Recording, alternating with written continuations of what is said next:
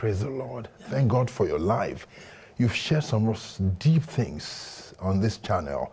Like I said, one of our viewers wrote me, she said, I was writing so fast I couldn't even catch up. I told a friend of mine that, you know, this man is on, she needs to watch. And you know, you receive a lot of revelations from God.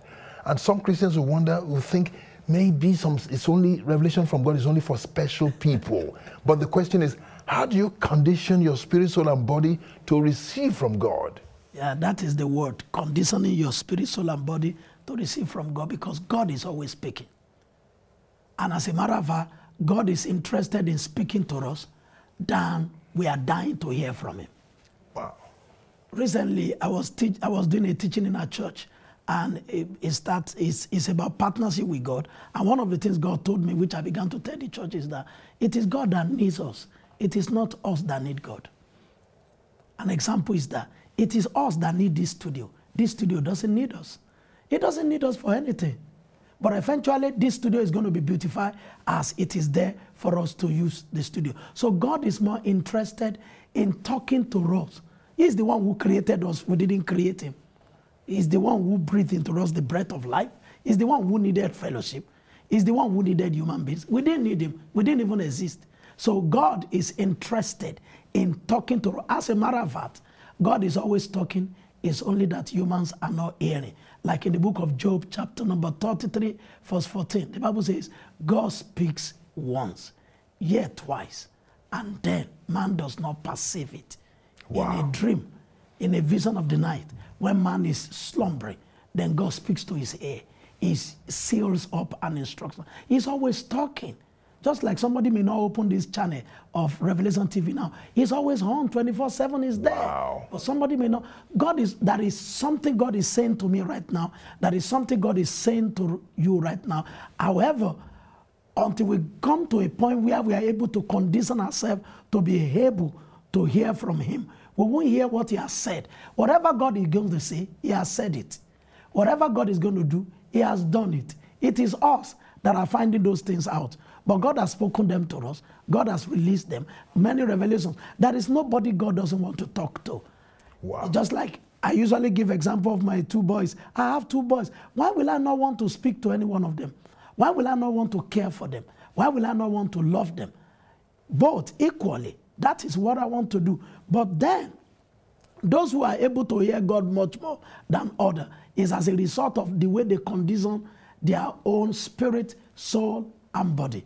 Wow. Because our spirit, our soul, our body, the 3 of them are receptors.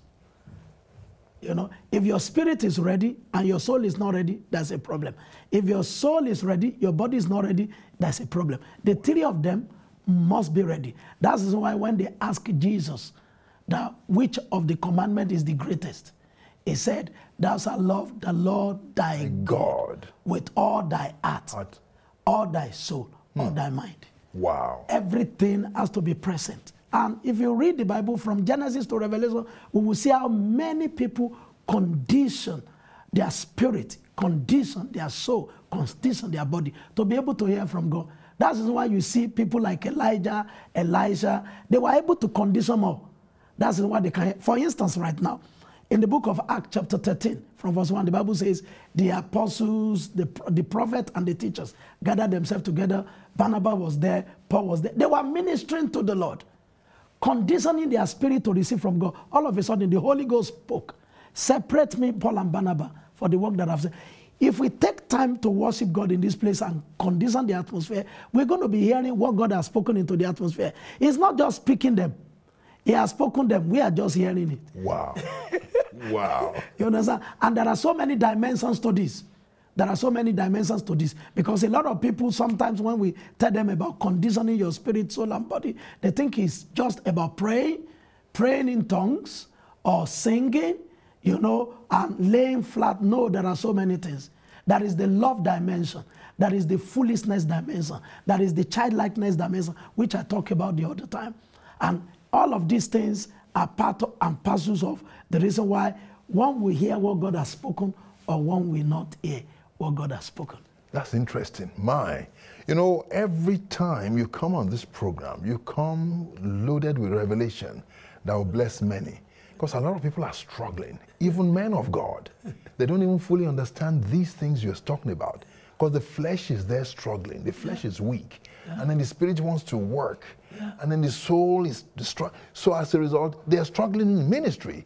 But like you said, once we condition, it's like Father, Son, and Holy Spirit. If there's no agreement with them, amongst them, it won't work. It won't work.